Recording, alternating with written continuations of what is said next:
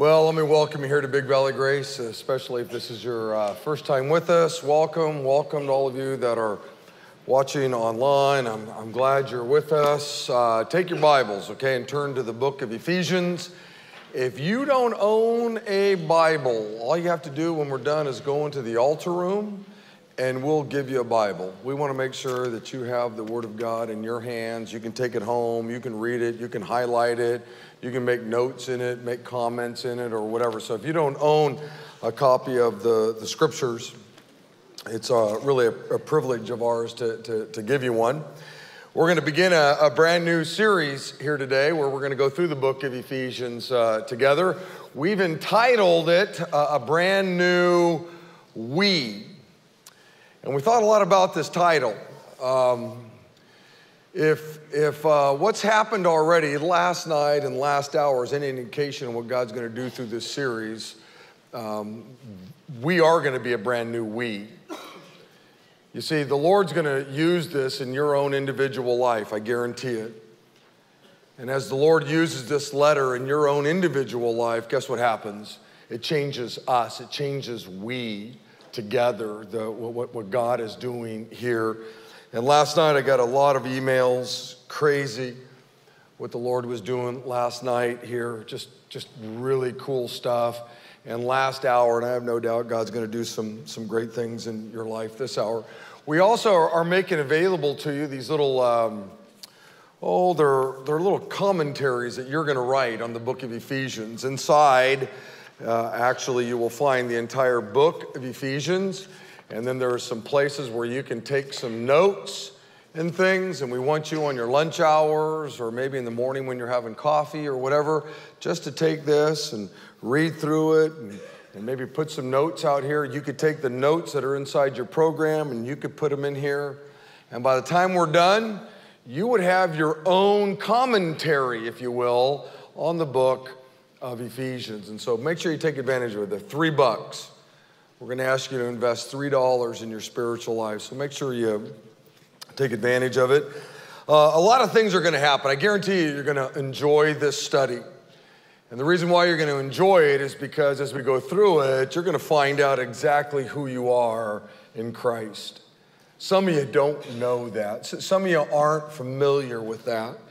And I guarantee as we go through it, you're going to dig it. You're going to enjoy learning about that. Number two, you're going to feel more loved by God. And the reason why you're going to feel more loved by God as we go through this series is because you're going to understand at a deeper level just who you are in Christ. And number three, you're going to feel more capable of doing the things that God wants you to do. And the reason why you're going to feel more capable to do the things that God wants you to do is because you're going to have a greater understanding of who you are in Christ. So let me tell you a little bit about Ephesians. Let me give you a little background on it. The book of Ephesians was written by Paul, and when he wrote it, he was in prison, and he wrote it to a church that was in a city called Ephesus, hence the name Ephesians. And he wrote that letter while he was in prison about 25 to 30 years after Jesus dies on a cross, after he was put in a tomb and is raised again. So the book of Ephesians was actually written somewhere around 60 AD. The church was probably started by this great married couple by the name of Priscilla and Aquila. They were actually with Paul when he went on his second missionary journey, and Paul left them there to be the overseers, if you will, of this church. And it struggled for a while, especially when it first got going, like most young churches do. It took some time for it to gain some traction. In fact, Paul actually goes back to Ephesus, and he actually pastored the church for 3 years. And after leading the church for 3 years, he now leaves the church with a new pastor, a new young pastor, whose name was Timothy. So Timothy becomes the pastor of this church. And then about 30 years after Paul writes this letter, so if he writes Ephesians in about 60 AD, in 90 AD, a guy by the name of John and he was in prison on an island called Patmos, writes the book of Revelation. And in Revelations chapter 2, Jesus writes a letter to 7 different churches that were in and around Asia Minor at the time. And one of the churches that Jesus writes a letter to in Revelations chapter 2 is the church at Ephesus. So the church at Ephesus has a rich history, an incredible history. And I guarantee you, as I said a minute ago, God's going to do some really, really great and deep things in all of our lives. It's going to change us. It's going to change we as a church. Now, what I need you to do is put your phones down and all that kind of stuff. I need you to focus, okay? Put your thinking caps on. And we're going to give you an overview of the entire book of Ephesians. And we got this video we want you to watch. It's really great. So check out the Jumbotrons. Paul's letter to the Ephesians. The story of how Paul came to the city of Ephesus is really interesting. You can go read about it in Acts chapter 19. Ephesus was a huge city. It was the epicenter of worship for most of the Greek and Roman gods. And for over 2 years, Paul had a really effective missionary presence there, and lots of people became followers of Jesus. Years later, after being imprisoned by the Romans, Paul wrote this letter. The movement of thought in the letter divides into 2 really clear halves. In the first half, Paul is exploring the story of the gospel, how all history came to its climax in Jesus and in his creation of this multi-ethnic community of his followers. The second half of the letter is linked to the first by the word therefore. And here Paul explores how the gospel story should affect how we live every part of our life story, personally, in our neighborhoods and communities, and in our families. So let's dive in, and we can see how Paul develops all of this. Chapter 1 opens with a beautiful Jewish-style poem where Paul praises God the Father for the amazing things that he has done in Christ Jesus. From eternity past, the Father has purposed to choose and bless a covenant people. And think here, the family of Abraham and Genesis chapter 12, verses 1 through 3. And through Jesus now, anyone can be adopted into that family. Jesus' death covers our worst sins, our worst failures, and in Jesus we find God's grace. In fact, Paul says that grace has opened up a whole new way for us to understand every part of our lives. He says in chapter 1, verse 10, that God's purpose was to unify all things in heaven and on earth under Christ, which is a title that means Messiah. God's plan was always to have a huge family of restored human beings who are unified in Jesus the Messiah. This divine purpose became clear, Paul says, when we were first made into that family. And here he's referring to ethnic Jews in the family of Abraham. But then Paul talks about how you, and here he means non-Jews, you all heard about Jesus and the salvation through him. And you were also brought into this family by the work of the Holy Spirit.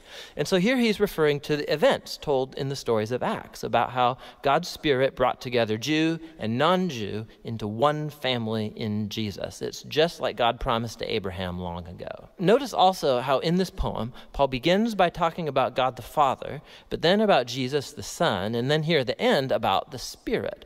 All 3 work together as Paul tells the story of the gospel. It's really cool. After the poem, Paul responds with a prayer. He prays that these followers of Jesus would not just know about, but personally experience the power of the gospel, that they would be energized by the same power that raised Jesus from the dead and placed him as the exalted head of the whole world.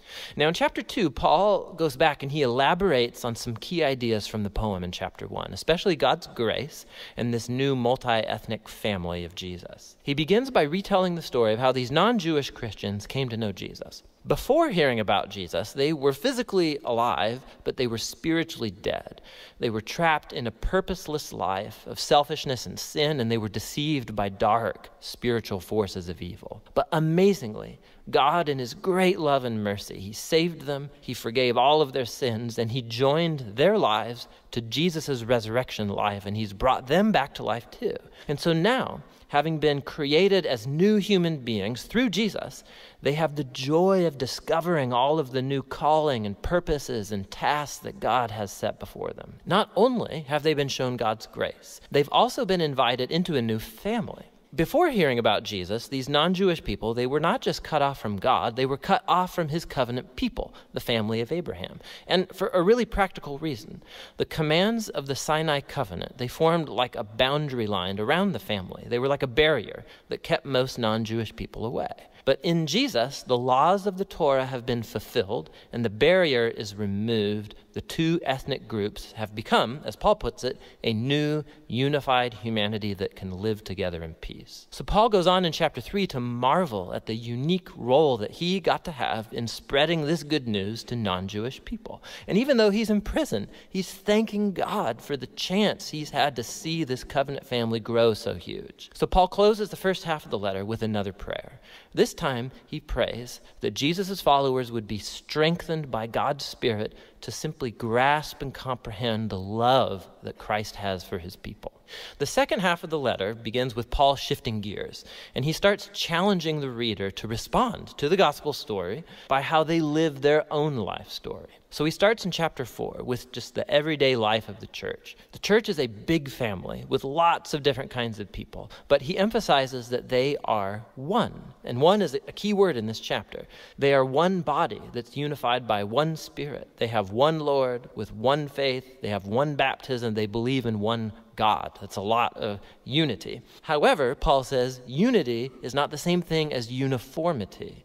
He goes on to explore how Jesus' new family consists of lots of very, very different kinds of people, but they're all empowered by the one Holy Spirit, each using their unique talents and passions to serve and to love each other and to build up the church.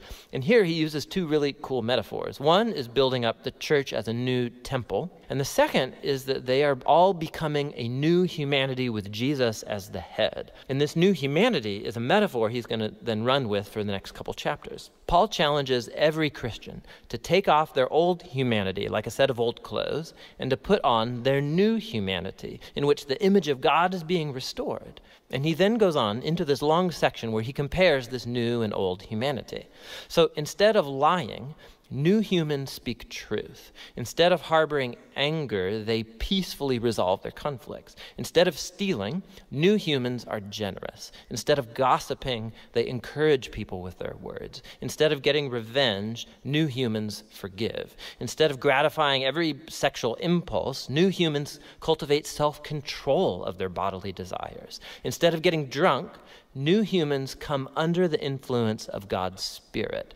And he spells out what that influence looks like in 4 different ways. The first 2 have to do with singing together, but also singing alone. And this is really interesting that the first thing that Paul thinks of about how the Spirit works in the lives of Jesus' people is singing and music. The third sign of the Spirit's influence is being thankful for everything. And the fourth is that the Spirit will compel Jesus' followers to put themselves underneath others and to elevate others as more important than themselves. And Paul actually expands on this 4th point by showing how it works in Christian marriage. So you have a wife who follows Jesus. She is called to respect and to allow her husband to become responsible for her. And the husband is called to love his wife and to use his responsibility to lay down his selfish agenda and to prioritize his wife's well-being above his own. And Paul says it's this kind of marriage that's actually reenacting the gospel story.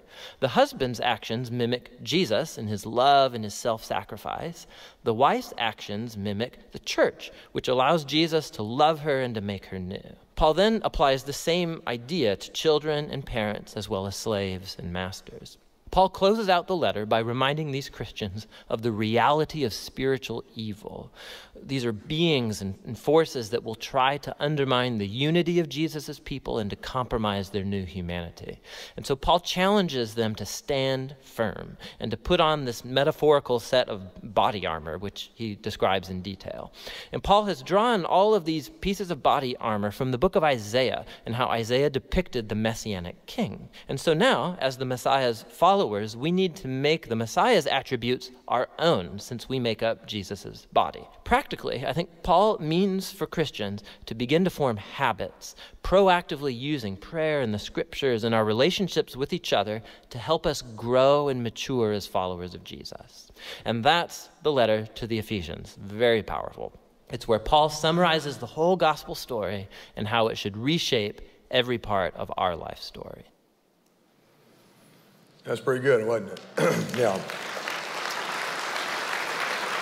So we have a lot of work to do over these next, 10 or so weeks as the teaching team unpacks the story here, this letter of Ephesians, and the same thing's happening on our series campus right now. And so take your Bibles and look at Ephesians chapter 1. We're going to look at the first 5 verses, all right?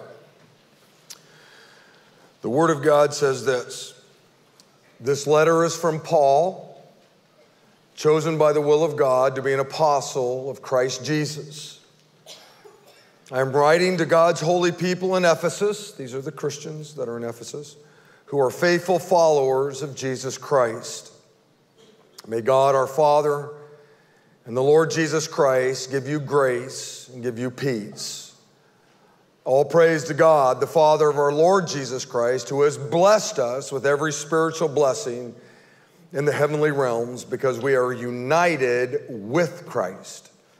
Even before he made the world, God loved us and God chose us in Christ to be holy and without fault in his eyes.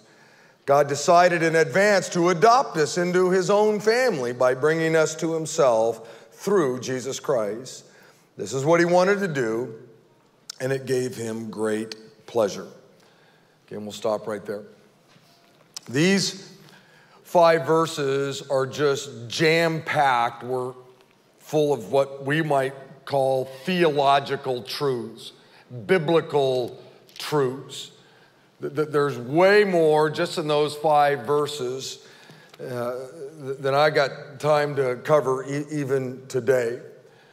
But the truth is important for us to know. The biblical truth, biblical theology, doctrine is important for us to know.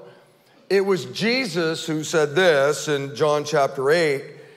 He said, it's the truth that will set you free. And the truth that Jesus is talking about here isn't the truth that 2 + 2 = 4. That's truth. But that won't set you free. 4 + 4 = 8. That's truth, but that won't set you free. We won, the Second World War. That's truth, but that won't set you free. Jesus is talking about the truth that you find between these 2 leather-bound covers.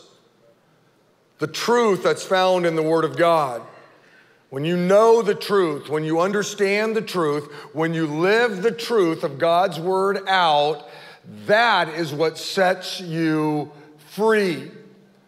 So here we are. We've taken this letter that God had Paul write to this church in Ephesus, and we're going to look at it because it's full of truth.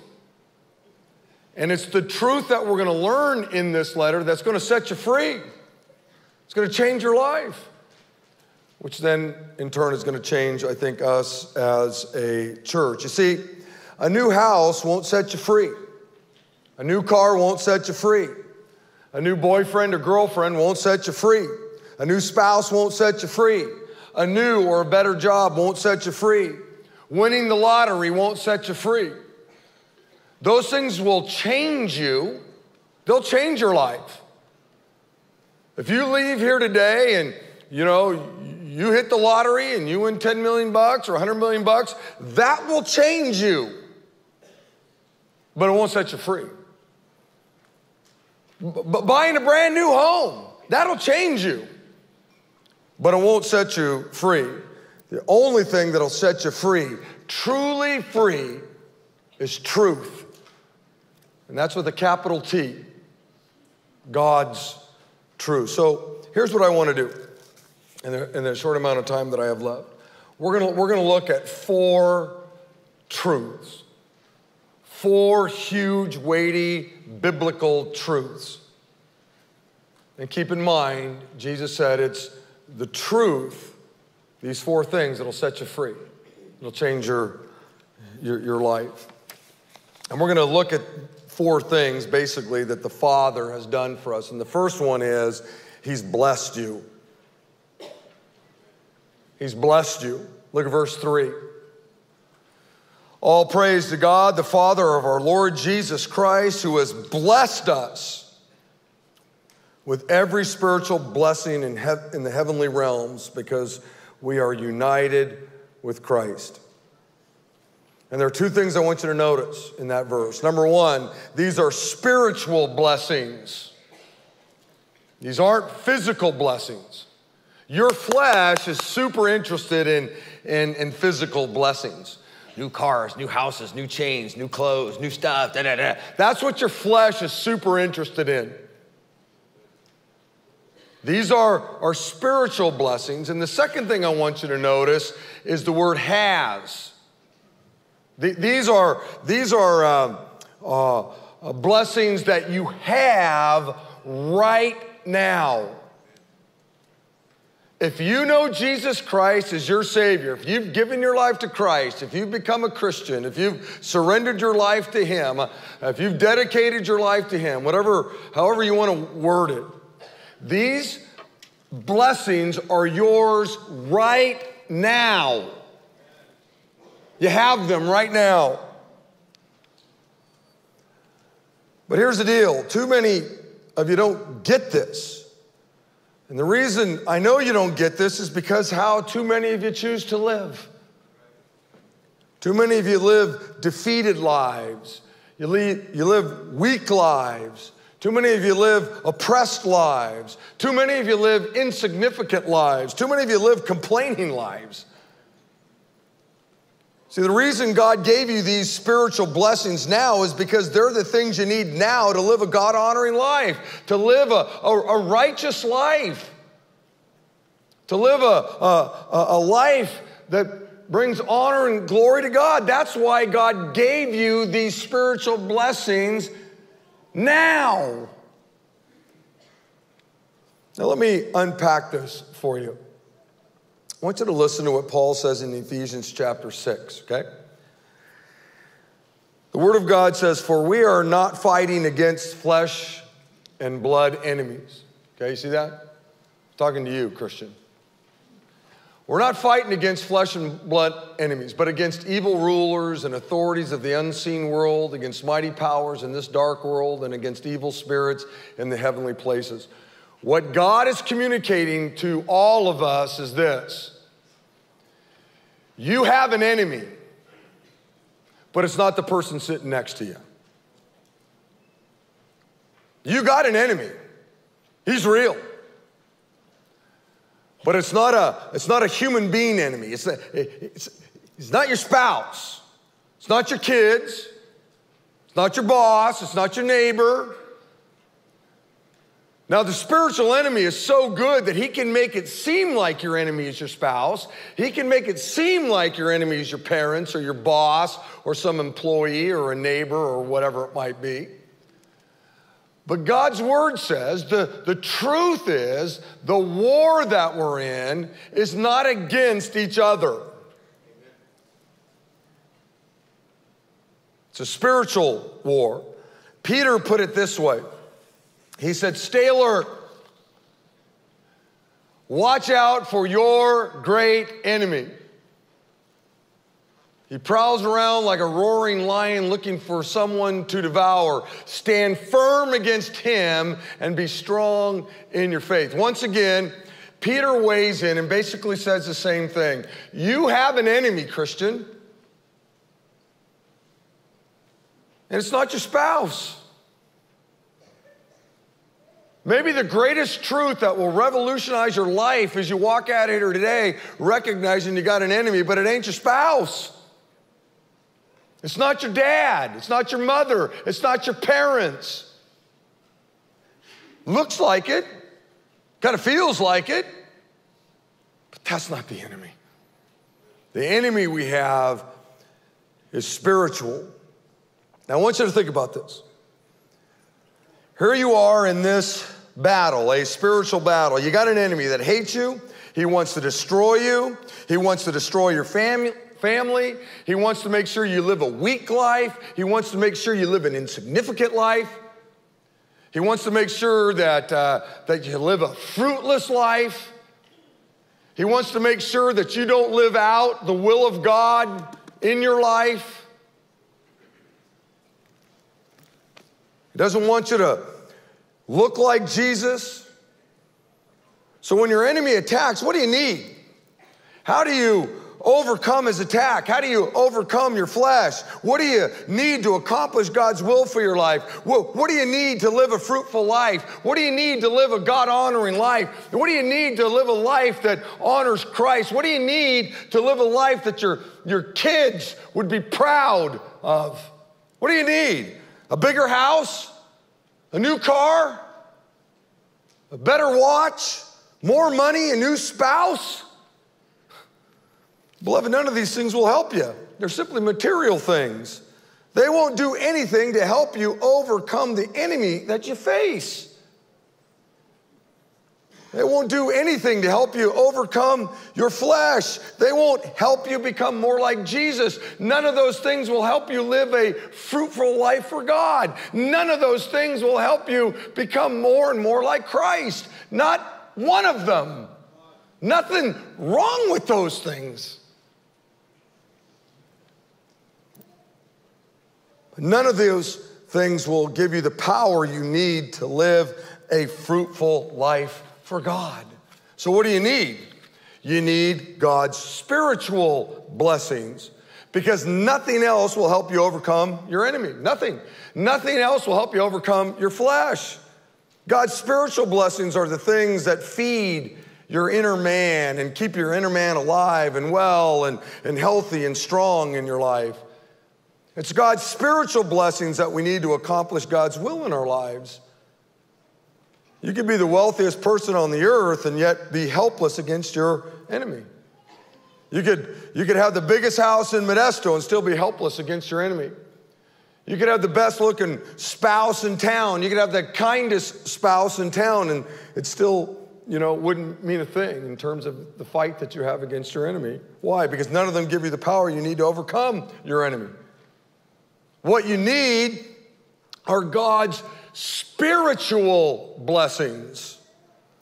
Once again, I want you to look at what Peter said in chapter 5. He said, watch out, stay alert. Your great enemy, the devil, he prowls around like a roaring lion looking for someone to devour. Stand firm against him and be strong in your new house, your new car, your boyfriend, your girlfriend, your new job. Jesus said it's the truth that sets you free, Christian.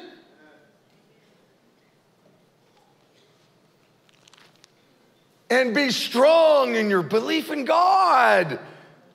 Stand firm in your faith. That's what you need, Christian, to overcome the enemy or to overcome your flesh. Now let me quickly give you a few of God's spiritual blessings. I'm just going to rattle through a few of them. Number one, the blessing of being one of God's children. The Bible says in John chapter 1, he, that's Jesus, came into the very world that he created.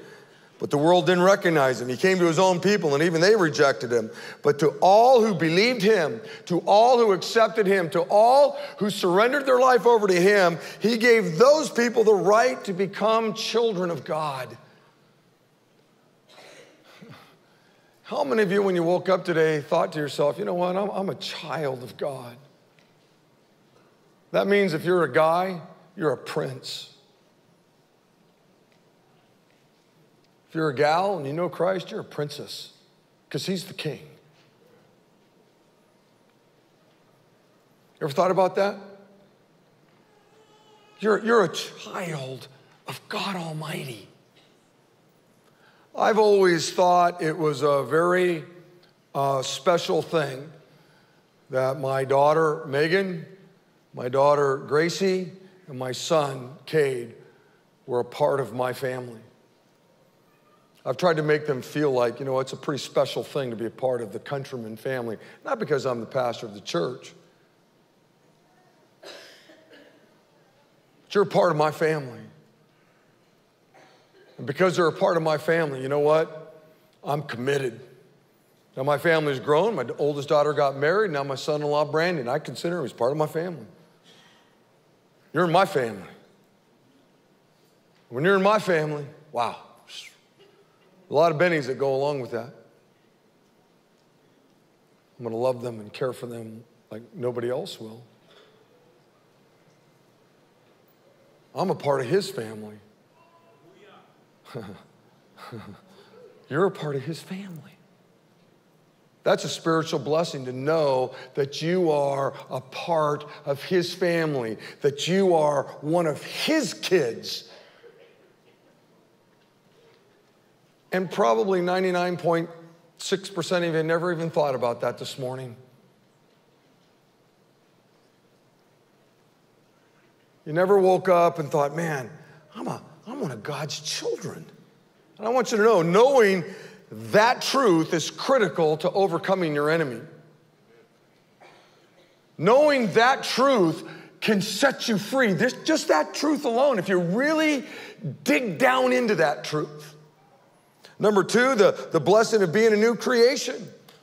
The Bible says in 2 Corinthians, therefore, if anyone is in Christ, he's a new creation. The old is gone and the new has come. And he's not talking about our flesh. This isn't new. This is old. This is decaying. It's going to end up in a pine box 6-8 feet under the ground. He's talking about the spirit that is within you is new. Man, I'm getting close to 60. My body doesn't work like it used to. My friend Jeff and I, he coaches girls softball. I coach the baseball team, and it seems like every year, first couple of weeks of practice, I go home and I'm popping more pills than normal. My knees are all goofed up, my arms goofed up, just throwing a ball, just swinging a bat. I'm not even hitting anything. I'm just starting to swing. My hips are all goofed up. And just, this body is wasting away. But what's weird is, man, Jeff, we're alive inside. I got juice inside that's unbelievable because I'm a new creation on the inside. Ephesians chapter 2 says, for we are God's masterpiece. He has created us anew in Christ Jesus so we can do the good things that he's planned for us long ago. Number three, the blessing of being a citizen of heaven. Man, I'm walking around here in Modesto. I'm a citizen of this great country, the United States of America. I couldn't think. I'm so thankful that for whatever reason, this is where I was born. But here's the deal. My real citizenship is in glory.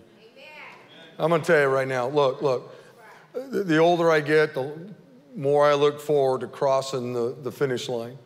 Glorification. This ain't it. That's one of the spiritual blessings that all of us have to keep in mind. You want to defeat the enemy? You want to defeat your flesh? You got to really grasp the fact that this isn't where you're going to spend the rest of your life. If that were true, that'd be a bummer. This is it? This is what I got to look forward to? A whole bathroom sink full of pills? Every 2 years? Just went in. I felt like I just had these redone, and the doctor said, it's been 2 years since you had your eyes done. I said, really, 2 years? I went in, I got to go get new ones. My eyes are going bad. But this ain't it. One of the blessings that God has bestowed upon you is you have a citizenship reserved for you already in glory. How about this one? The blessing of being forgiven. Wow, I've been forgiven. That's a lot of sin, man. That's a lot of guilt. It's a lot of shame. I got stuff in my life that I'd be embarrassed if you knew about. I'd be really embarrassed, really shamed. I'd be humiliated. And God says, I forgave you. You don't have to walk around in guilt and shame and whatever. I forgave you of your sins. As far as the east is from the west, that's how far I've forgiven you. And for some of you, when the Bible says he's forgiven us from the east to the west, it doesn't make any sense to you. If you would have said north to south, we're all in trouble. Because if you're at the North Pole and you start heading south and you get to the South Pole, now you know what happens when you start going up north, you're heading north again. In other words, what goes around comes around, right? When you start to go around the globe from the east to the west, you never head the other direction. You're always going east. Always. Meaning when God says, I have forgiven you as far as the east is from the west, that means it's done, over, done. It's not coming back around again. Human beings may do that. They'll forgive you and then remember and then forgive you and then remember. I don't do that. And when you really grasp that spiritual blessing, that'll change your life. Number 5, the blessing of having God's Holy Spirit inside of you. Wow. I have the greatest power source known to mankind living within me. And so do you, if you know Christ. Listen, Christian, don't ever get on your knees and say, oh God, I need more power.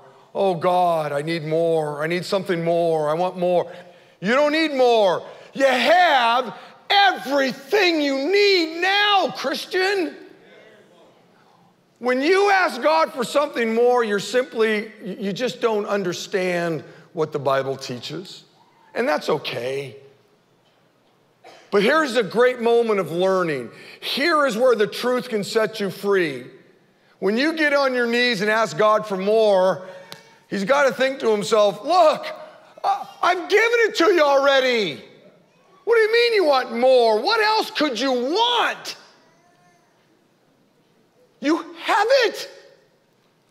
Just learn to tap into it. The issue isn't me giving you more. The issue is you have everything you need now.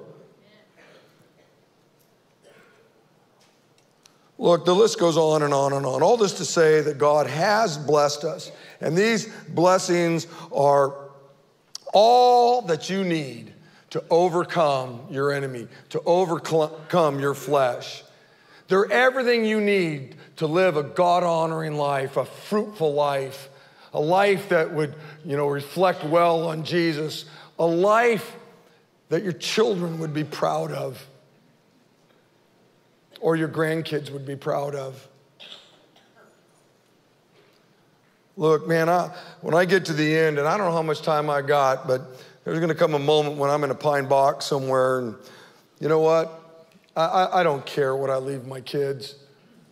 Someone may get my watch, and I don't know, maybe somebody will want a shirt, probably not. Tommy Bahama will be out, whatever. It's out now, right? This is some of you are thinking. What are you talking about? It's going out. It's out already, Pastor. Update your wardrobe. I don't care about any of that. I want them to look in that pine box, and I want them to go, man, my dad did his best to live a God-honoring life. That's what I want. Don't you want that?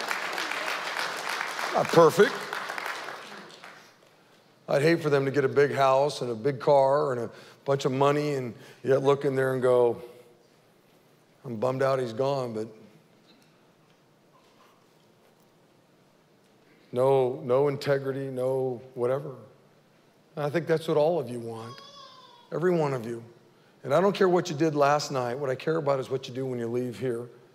And you can walk out of here saying, you know what, God, you've given me everything I need. You've given me every spiritual blessing. I'm going to walk out of here, and I want to live a God-honoring life, a fruitful life, a life that my kids, my children, maybe it's your grandkids. I don't know who it's going to be. Maybe it's your great-grandkids. Maybe you've already blown it with your kids. I don't know.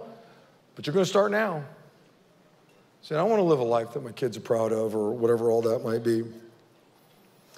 Now, not only has the Father blessed you, but number two, the work of the Father is he has loved you. Verse 4 says, even before he, once again, that's God, made the world, God loved us. He loved us. He blessed you. That's a truth. But another truth is he loved you. John said this in 1 John chapter 4. He said, dear friends, let us continue to love one another, for love comes from God. Anyone who loves is a child of God and knows God, but anyone who does not love doesn't know God. Why? For God is love. Now, what does that little phrase mean, for God is love? Well, it means that God in his very nature loves. That's what it means.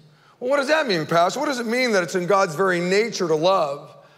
Well, it means that God loves not because he finds some object like human beings or you and I worthy of his love. He simply loves because it's in his very nature to love. In other words, and I wrote this down for you, God's love has nothing to do with you. It has nothing to do with how good or bad you are. God simply loves you because of who he is. It's an unconditional kind of love. I don't care what you did last night. When you woke up this morning, God loved you just as much as he did the day before. Now, I realize some of you, it's hard for you to grasp that because you had a dad who only, loved you if you took the garbage out, and you mowed the lawn and you only got good grades or whatever all that is. You grew up in a home where it was a conditional love. But that's not the love that God has for us. He just loves you because. And so when that little green basket went by you a little bit ago, and some of you went, you know what, I'm going to help the church out. I'm going to help my church out. I'm going to give a little bit more. He didn't love you more because you gave. And if that basket went by you and you thought, I ain't giving anything to church, man, I got to go buy a new pair of shoes. And it went by, he loves you. He didn't love you less. And it's that kind of love, that agape love, that unconditional love, that's what motivates us to want to love him back, is that he just loves us. And let me tell you something, when you understand that truth, that he loves you, he just loves you. Man, I want you to know, when I first gave my life to the Lord, I didn't get it. And so much of my day, much of my week, much of my month was, I was like the hamster on the treadmill. I was always trying to make him love me. And, I'd be doing well, okay. And then I'd do something stupid, I'd sin or whatever. And then I thought, oh man, he doesn't love me anymore. And so I got to go do some things. I got to make sure he loves me. Last thing I want is the big guy mad at me, right? And so, man, I was always working to make sure that he loved me. But Jesus was right. The truth will set you free. And as I began to grow in my faith in the Lord, and I began to see things in Ephesians chapter 1 like we're looking in right now, and I began to learn that truth, it began to revolutionize my life.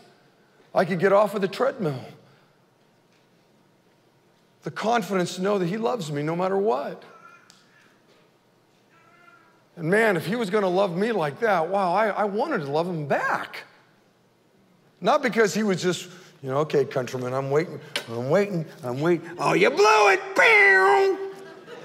And that's the way some of you, I think, that's your view of your Father in heaven, because maybe that's how your Father here on earth was. And Jesus is right. The truth will set you free.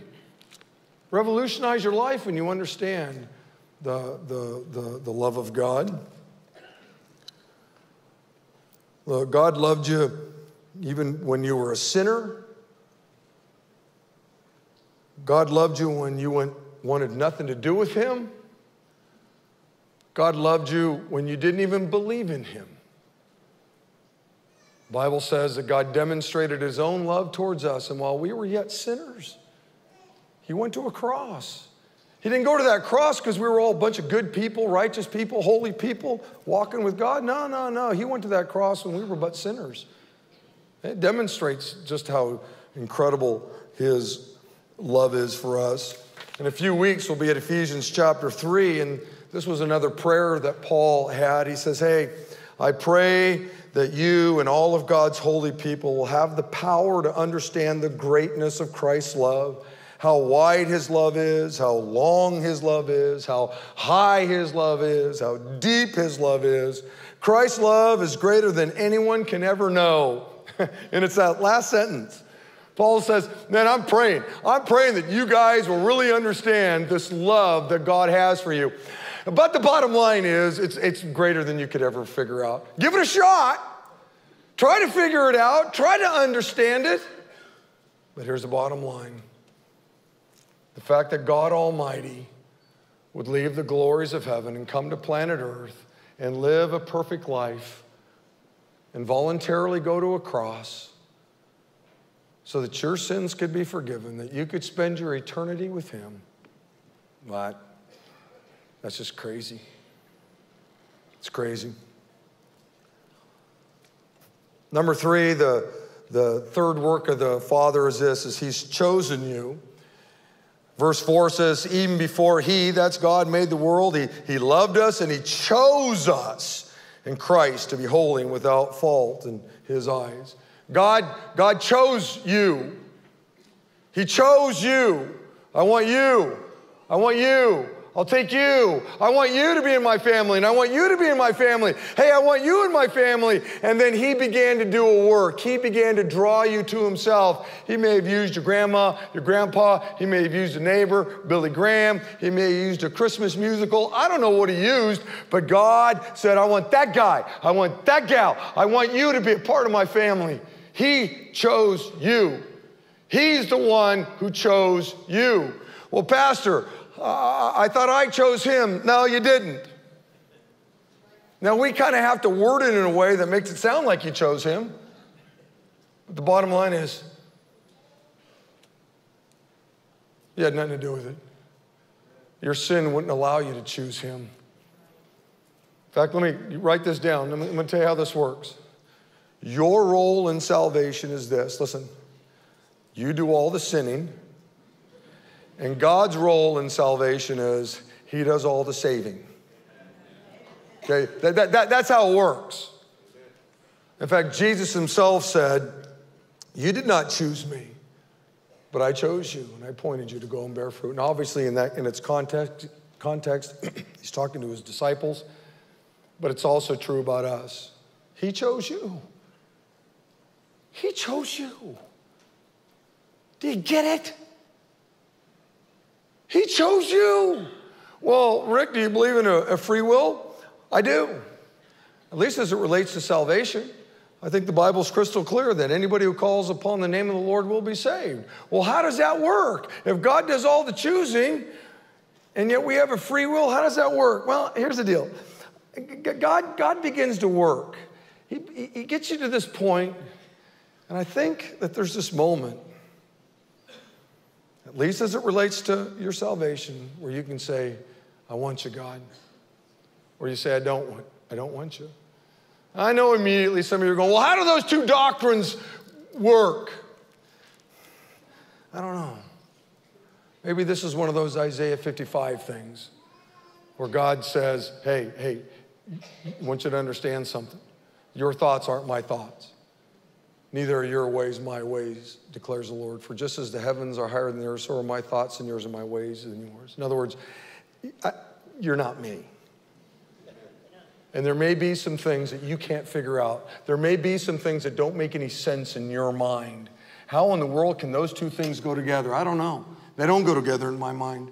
In fact, there are denominations that have started because we're in this camp. And then we're in this camp because everybody's got to have everything kind of all worked out. I don't.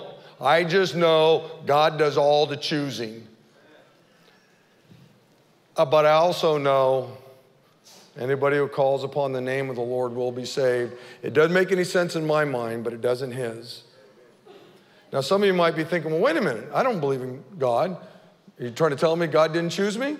Yeah, apparently not.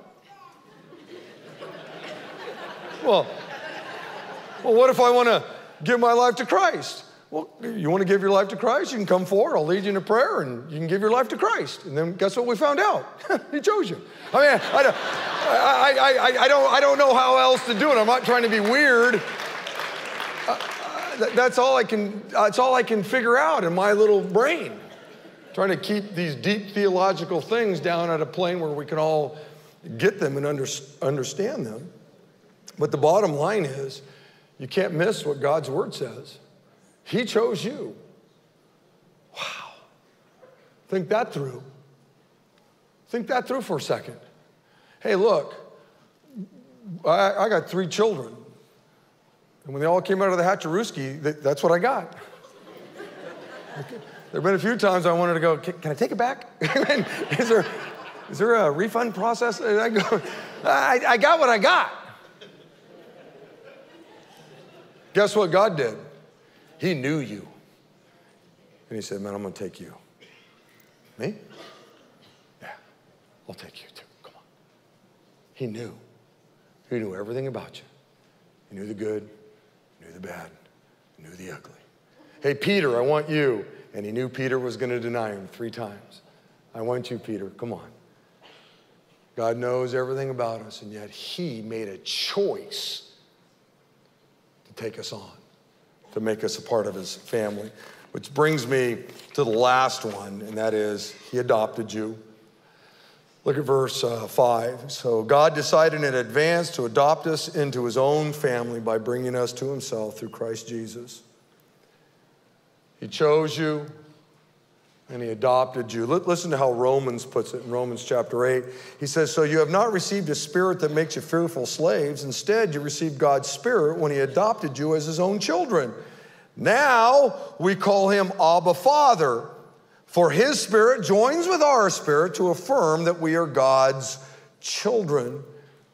Beloved, here's the deal. When you received Christ as your Savior, not only were your sins forgiven, not only was your name written in the Lamb's Book of Life or whatever, but God established a brand new relationship with you. One in which you don't have to fear his wrath anymore. One in which you don't have to fear death anymore. This is a brand new relationship built on sonship, if you will. I want you to look at that phrase in Romans 8 that says, now we call him Abba Father. That word Abba is an informal Aramaic term that simply means father or daddy or papa, and it carries with it a sense of tenderness or intimacy. Beloved, it's the most intimate term that you can use, and it's the way that God wants you to relate to him. Now, let me just say this, because I think we have a generation that has swung the pendulum so far the other direction. I need to say this. God wants you to go to him. He's your father. He wants you to call him dad, daddy, papa. He's your father, okay? That's an intimate term. But God's not your buddy. Because God wants to have an intimate relationship with you, like you're a part of his family, that doesn't mean you can take that to the extreme where you and God are just, buddies, and that he's okay with anything you do. My children, I'm not their buddy. I'm not their best friend. And if I become their buddy or they ever call me their best friend, I want you to know I fumbled as a parent. I'm not their buddy and I'm not their best friend. I'm their dad. I'm their father. And the term father or dad or mother or mom carries with it a weight. There's something sticky about that. I'll even use the term, I want my children to have a fear of me. Not because I'm going to punch them in the face or, burn them with a cigarette, but I want them to have a reverential fear of their dad. That's what, in the Bible, when it says the fear of the Lord, it's not talking about, we cower behind a bush or something because we're afraid he's going to punch us. It's a reverential fear. Whoa, man, he's dad. Now listen, I can have all kinds of fun with my kids and we can laugh and goof off and tease each other and all that. But here's the deal, I'm their dad. And they know that. And they know Aaron's mom. And they don't mess with that. I mean, I tell you, we can laugh and we can have fun and we can tickle and all those things. Well, I don't do that anymore. They're older. That'd be weird.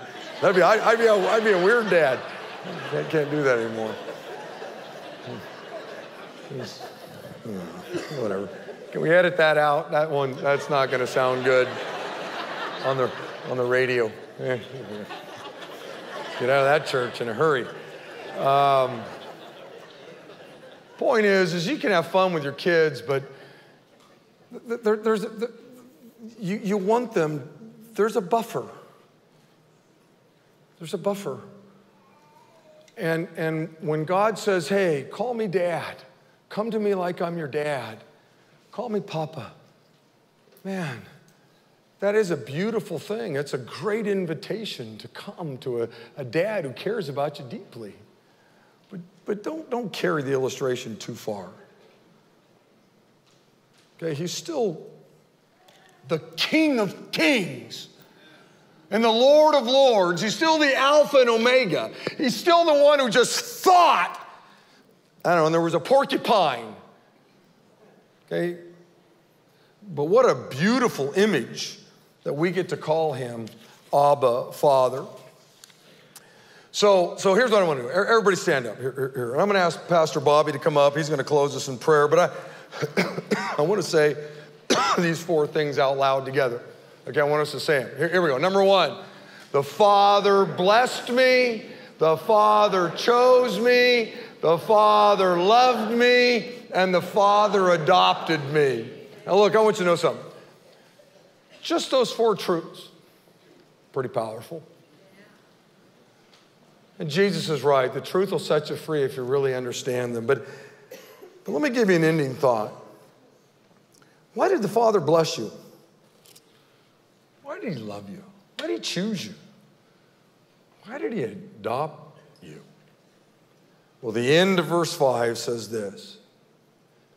This is what the Father wanted to do, and it gave him pleasure. That's why he did it. Hey, I'm gonna bless you, and I'm gonna love you. I'm gonna choose you, and I'm gonna adopt you. And he gave him pleasure. You, Christian, gave him pleasure. He did it because it brought great pleasure to God. That's why he did it. It made him happy. It made him happy to bless you. It made him happy to love you. It brought him joy to choose you, adopt you. Just crazy to think about. You did that.